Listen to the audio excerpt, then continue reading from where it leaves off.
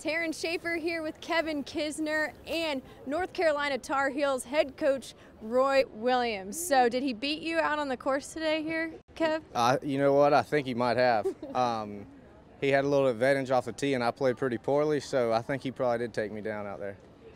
Now, Roy, what was it like to play with Kevin Kisner here today? It was a thrill for me. I think he's one of our great young players, and I enjoy watching him on TV. It was fun watching him hit the ball, and if he gives me a 100-yard head start on the hole, I can beat him 1 out of 10. So he's a player. I'm a has-been.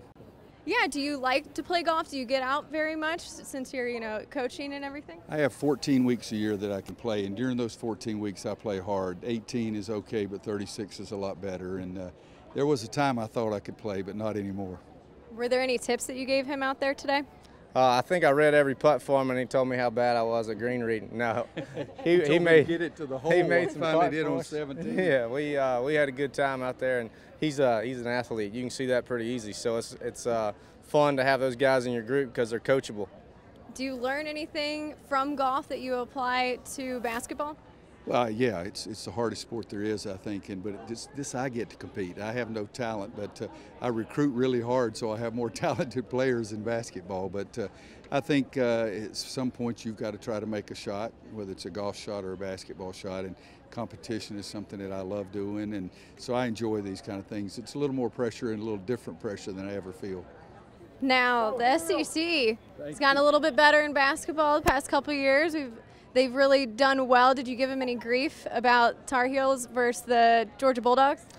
No, I was mostly asking him about our new basketball coach, Tom Crean at Georgia. I was picking his brain on that, and hopefully we got some better days ahead on basketball, and hopefully he has better days in the football category. So if we can mesh the two schools, we'd be one hell of a program. That's right. No, I really enjoyed Kevin, and I knew him and followed him very much, and I was excited when I heard that he got stuck with me. I didn't think he'd be very excited, but I had a good time, made 2 birdies, and about 18 of those, or 16 of those others out there, but I enjoyed myself.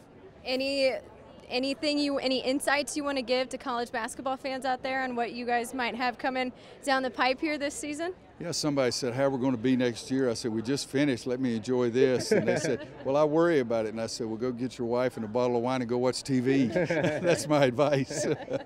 Now it's time for you to play golf, and you can recruit in a little bit, right? That's right. Don't have to go on the road recruiting until July. So the end of May and June is my 2 best months for golf.